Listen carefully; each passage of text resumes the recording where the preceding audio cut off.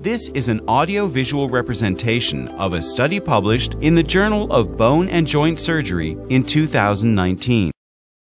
Approximately 15% of the U.S. population are affected with an adult spinal deformity, with lumbar scoliosis being the most common type reported. This deformity is difficult to treat, and the effectiveness of operative versus non-operative treatments remains unclear.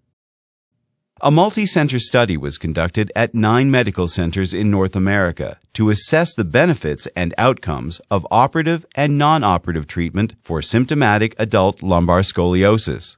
The study included randomized and observational cohorts of patients between the ages of 40 and 80 years who had a Cobb angle of greater than or equal to 30 degrees.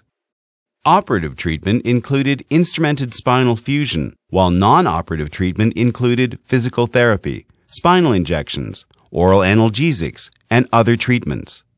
Although results demonstrated greater quality of life improvements in the operative group, 2 years post-treatment, the group also experienced a higher number of adverse events. 14% required revision surgery, and 1 death resulted from surgical complications. Despite these adverse events, patients in the operative group still showed greater improvements than those in the non-operative group, and many patients originally assigned to non-operative care crossed over to the operative group. While the as-treated analysis showed better outcomes for operative treatment at 2 years, the same was not observed in the intention-to-treat analysis. Thus, study findings suggest that patients with adult symptomatic lumbar scoliosis who are satisfied with their spinal health may be advised to undergo non-operative treatment, with the understanding that improvement is unlikely.